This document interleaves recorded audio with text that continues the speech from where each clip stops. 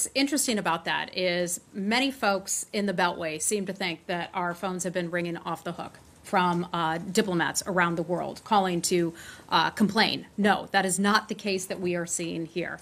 The Secretary stands by his previous statements, as does the President, that Russia did indeed meddle in the 2016 election.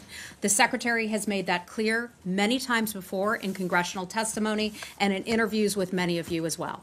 The President indicated that very same thing yesterday, the day before, and I believe earlier today. The Secretary spoke at the Cabinet meeting earlier today.